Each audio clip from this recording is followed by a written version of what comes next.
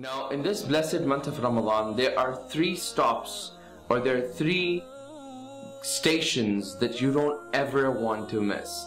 And subhanAllah, this is the mercy of this blessed month, that Allah subhanahu wa ta'ala has given us these 3 stops or stations for this blessed month. The first station, the first stop comes where the Prophet sallallahu alaihi wasallam said, "Man qama Ramadan imanan wa ihtisaba, ghufira lahu ma taqaddama min dhanbi." Whosoever does qiyam, i.e. taraweeh, in the month of Ramadan, Allah subhanahu wa ta'ala shall forgive all of his previous sins. The second station is Man sama Ramadan imanan wa ihtisaba, ghufira lahu ma taqaddama min dhanbi. Whosoever fasts in the month of Ramadan with iman and hoping the reward from Allah subhanahu wa ta'ala, ghufira lahu ma taqaddama min dhanbi. Allah subhanahu wa ta'ala will forgive all of his previous sins. And the third stop or station comes, which is Man qama laylatul qadri imanan wa ihtisaba, ghufira lahu ma taqaddama min dhanbi. Whosoever does qiyam or tahajjud and taraweeh on the night of Laylatul Qadr, Allah subhanahu wa ta'ala shall forgive all of his previous sins. Now subhanallah, this is an amazing opportunity for all those that have committed tons of sins in the accord of Allah subhanahu wa ta'ala. All of us have committed sins, small sins, major sins, all the different variety of sins.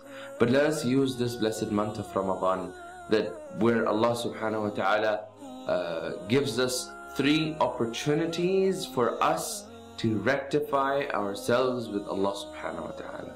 Subhanallah, this is an amazing opportunity for those who have been thinking of coming back to Allah subhanahu wa ta'ala, and there is this reluctancy between them, being ashamed of their sins. Here's an opportunity for you.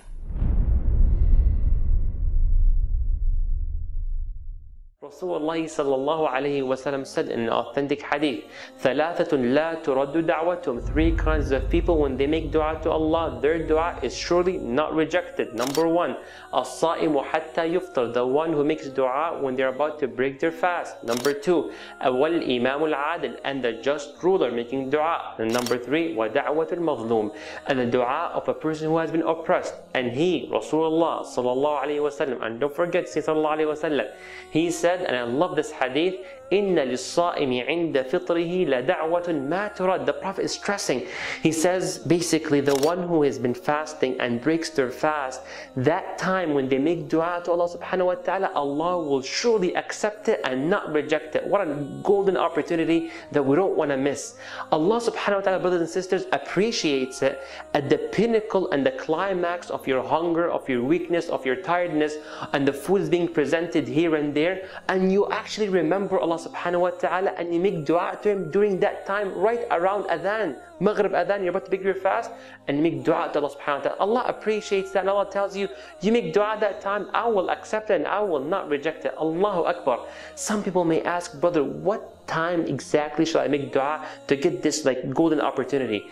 The ulama, many of them have said there's room for it. So some have said you can make dua a few minutes before the adhan of Maghrib comes in. And some say you can make that dua after adhan and after your iftar, you break your fast, then you can make your dua and may Allah accept it whatever time suits you best. Brothers and sisters, from the sunnah of Rasulullah sallallahu alayhi wa sallam, he used to make a specific dua during that time when he was about to break his fast. He used to say, ذهب الظمأ, the thirst is gone, وابتلت العروق, and the veins are moist, وثبت الأجر إن شاء الله, and the reward is guaranteed by the will of Allah subhanahu wa ta'ala. Brothers and sisters, be optimistic like Rasulullah sallallahu alayhi wa sallam, and follow the sunnah and make that dua and add whatever you wish. So don't be so distracted before adhan time with all the food. Rather seize the moment and make dua during that precious time.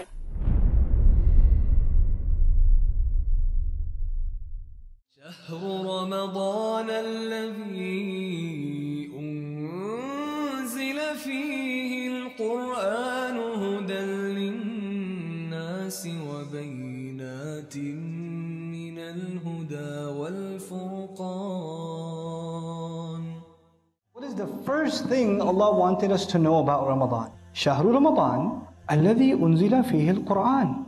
The first thing He told us about the ayah, the month of Ramadan is the one in which the Quran was sent down. There's no mention of what yet? Fasting.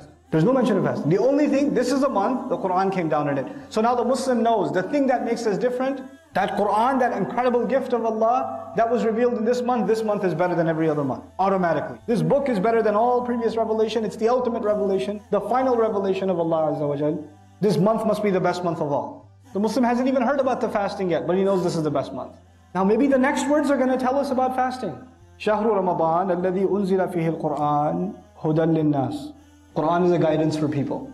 The conversation is no longer about Ramadan, the conversation is about the Quran. The Quran is so important in this ayah that the subject of the month of Ramadan is stopped.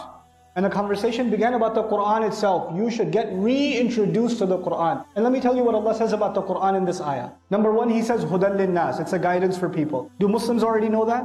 Yes. وَبَيِّنَاتٍ مِّنَ الْهُدَى. It has multiple proofs and multiple clear teachings that come from guidance. Do Muslims already know that? وَالْفُرْقَانِ. And it makes a distinction between right and wrong. It dictates a criteria, a standard between right and wrong. Do Muslims already know that? Yes. Everything Allah said about the Quran in this ayah is something the Muslims already knew or didn't know. They already knew. What is Allah telling us? When this month comes, it's almost as though you are getting reintroduced to the Quran. It's like you're coming to the Quran for the first time all over again. Every time. You should feel like you just became a new Muslim ummah. Every Muslim should feel like he just became a Muslim. You know, when somebody just becomes a Muslim, they really want to read the Quran. I just want to read. What does it say? What does God say to me? There's a curiosity, right? Allah wants us to have that fresh take on the Quran every single month of Ramadan. Not for just the fasting, not just to get the foods. Most of us end up gaining weight in Ramadan, not losing weight. I will recite the Quran like I've never recited it before. I will read the same ayat like I've never read them before. This is the beauty of these ayat. The Jews believed that their book was guidance for all of mankind. No. They believed that their Torah was guidance only for them. Allah says, شهر رمضان الذي أنزل فيه القرآن هدى للناس. Not this time. You new nation, you don't get to keep it for yourself. This will be a guidance for everyone. So you know what those words mean? Allah didn't just say هدى لكم. It's guidance for you people. He said هدى للناس. You know what that means? This month I will learn the Quran. I will reintroduce myself to it, but I know for a fact this book will not walk itself over to the people. Who will have to give it to the people? You and I will. Because it is guidance not just for you and me, it is guidance for the people. The month of Ramadan is a reminder that we have to share Quran with humanity. Just in the words Hudan Linnas. When you share the Quran with humanity, they ask for proof. They ask, why do you believe this is the word of God?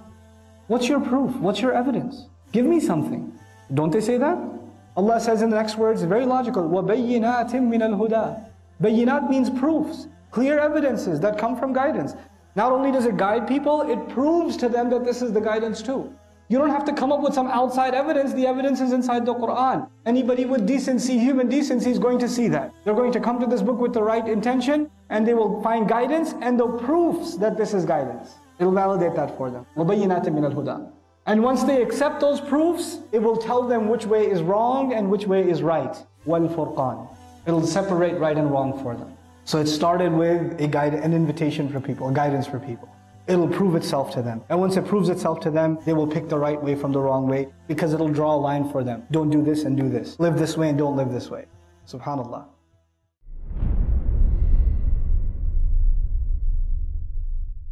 Rasul sallallahu alayhi wa sallam did say, رَغِمَ أَنفُهُ رَغِمَ أَنفُهُ رَغِمَ أَنفُهُ. May his nose be rubbed in dust 3 times. And the Sahaba said, who ya Rasulullah? He said, مَنْ بَلَغَ رَمَضَانَ وَلَمْ يُغْفَرْ لَهُ. Whoever reaches Ramadan and they haven't been forgiven. So there is no greater opportunity than the time of Ramadan for our forgiveness. O you who has regretted their sins.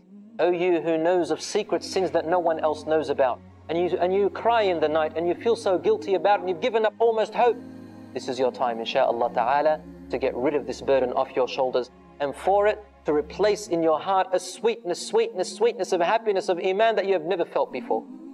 Brothers and sisters in Islam, the shaitan comes directly from the front, directly from the back through his allies, and through his deception, and from the front through his allies, and leaving a seed in your desires before Ramadan. And from the sides, the shaitan finds it difficult. The angels are there. And here is where the rahmah of Allah subhanahu wa ta'ala and His love for you is really shown. That above you is Allah subhanahu wa ta'ala, whose mercy descends upon you.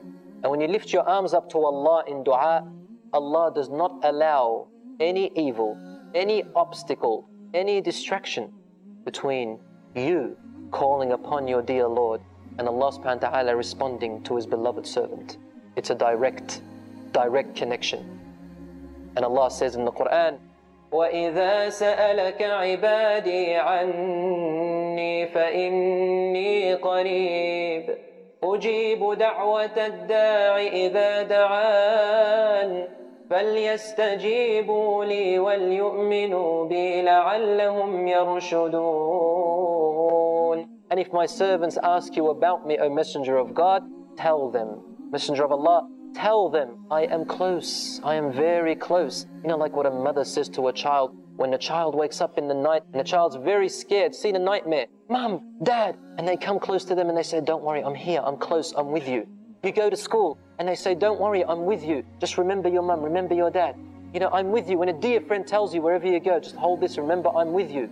So Allah subhanahu wa ta'ala is telling you like the nurturing mother saying to its child, I am with you. فَإِنِّي قَرِيبٌ, I am close. I will respond to the person who calls upon me when they call. So let them respond to my call. Let them respond to me. Because the way that I command you, Allah is saying, is the way to me. Is the way to me. When Allah subhanahu wa ta'ala commands us something or prohibits us something, He is actually drawing the line or the road for you in how to get close to Him. How to feel His presence, subhanahu wa ta'ala. To the point where you continue to do the compulsory actions until you do the voluntary actions after that, until Allah says, I become your eye which you see with, your hearing which you hear with, your leg which you walk with, your hand which you touch with. And if you were to ask me for anything, I will give you. And if you seek refuge in me from anything, I will give you protection.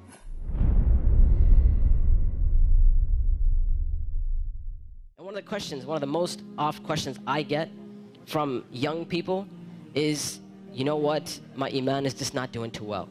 Like, I have a dip in my iman and I just don't feel it anymore.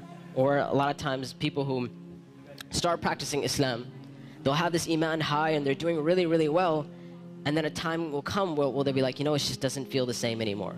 Or a lot of times reverts and converts will say, when I first became Muslim, it was the most amazing experience of my life. And I want that back. I want that experience back. And one of the first questions I ask these people is, how is your connection with Allah? How is your qiyam al-layl? When was the last time you got up in the middle of the night or in the last third of the night to pray to your Lord? And if the answer usually is, well, I don't really do that. I mean, I just try to do my 5 daily prayers. I'm just happy if I can get that in. And I tell them, I say, listen, if you're cutting off your connection with Allah, how are you going to get better? You can't expect your iman to just get fixed all of a sudden on its own. It's not going to happen. You have to take steps for you to become a better Muslim. You have to take steps to reach that level of iman.